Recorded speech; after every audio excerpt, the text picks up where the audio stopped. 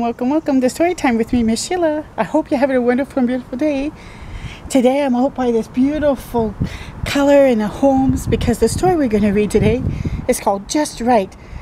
Just Right Family and Adoption Story. Oh, so let's get into it, okay? Okay. My family is Mama, Papa, and me. And it's just right. On Saturdays, Mama starts me off on the park swings, feet back me. She calls out, then up, my toes reach for the sky, I'm flying. We feed the ducks. I like the ducks, but the big geese are scary. They won't hurt me, Papa says.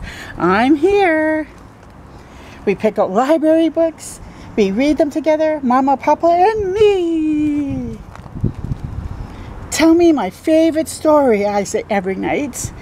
It's not in a book. Mama points to the big map on the wall to a place called China. We flew far across the sea to adopt you, she says. Why, I ask. We learned you need a new home, Papa answers. So we asked to be your forever family. We looked in our hearts and saw you there, Mama says. You were just right. It's the best story. It's my story. Isn't that beautiful? One night, Mama says, we have a surprise. A puppy, I ask. Nope, someday a puppy. She says, this is better. As they're at the ice cream shop. A sister, me? A sister, me, Papa says. We're going to adopt a baby.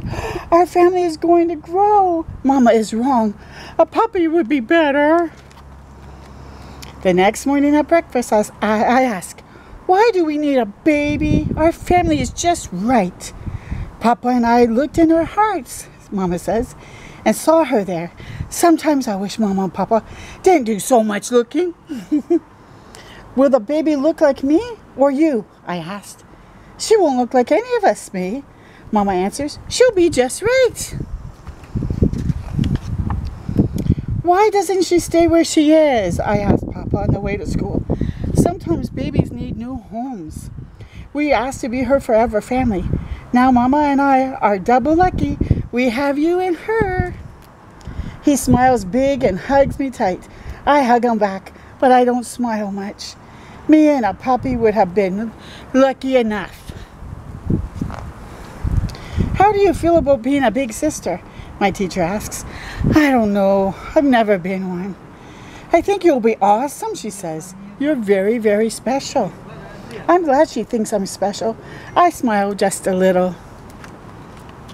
Where is the baby's room now? In a place called Haiti. On my map, Haiti looks far away. Papa and I need to go get her, Mama tells me. You're leaving me? Only for a week. Grandma will come stay with you. She has big plans. When Grandma calls, I sing her the new song I learned at school. She asks about the baby. She's coming, I guess. I got new shoes. Then we'll buy a dress to match.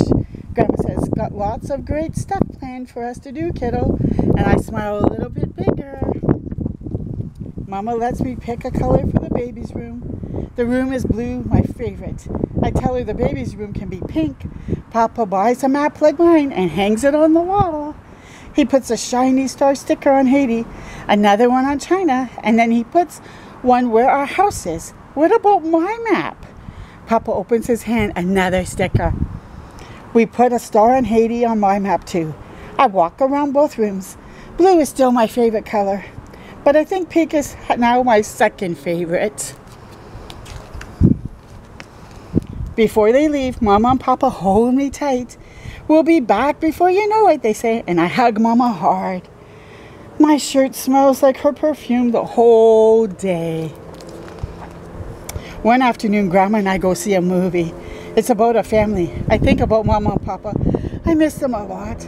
Are they coming back today? Not today, me. But time will fly and you'll see, she says. The next day, I try on lots of dresses at the mall. Grandma buys me two. They both match your new shoes. I see a tiny printed dress. It's pink, like the baby's room. Can we buy this one for the baby? Sure. When are Mama and Papa coming home? Be patient. It's been almost a week. The next morning, she says, let's go, mate. At the airport, Grandma pats my knee as we wait. Soon, finally, I see Papa and Mama holding a baby. I'm so happy, Grandma whispers. She starts to cry. Sometimes Grandma's hard to figure out. Come meet Sophie, May, Papa says. Oh, the baby. Sophie takes my finger and won't let go. Hi, Sophie. I'm your sister. I'm going to help push you on the swings. I'm going to help keep the geese away. Do you like stories? And she gives a tiny smile, and I smile back. That night, we read library books together. Then I tell her her story. I point to the map on the star on the place called Haiti. I tell her how Mama and Papa flew over the sea to an island to adopt her.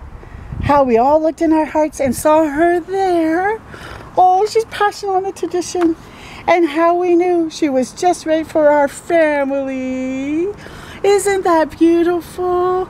I hope you enjoyed it. Until next time with me, Miss Shirley, keep shining your light bright. Bye for now.